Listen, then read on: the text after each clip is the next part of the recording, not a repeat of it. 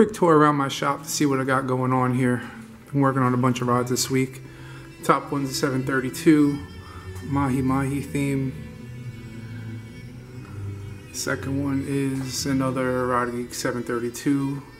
Some grip inlays and some really basic trim on the guides. The third one is a St. Croix SC5 saltwater for a St. John's alumni. Real simple rod, but it's a really nice rod. The third one is a 732. Another basic build here, neon green with cobalt blue. The bottom one is a fake Super Tog. They don't exist anymore. If you're buying Super Togs, they're not the right ones, no matter what anybody tells you. The one on top here is a 731, going to the Ocean Eagle for Fauxg for Captain Greg. This one here is a Trinidad flag themed build.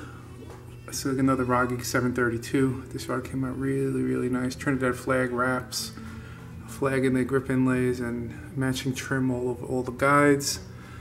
This one here is a 733 fish scale, basic chevrons, and matching trim in the guide wraps. And the bottom one is a 732 with a swimming fish wrap. I'm going to redo the tie-ups on this. I don't like how they came out.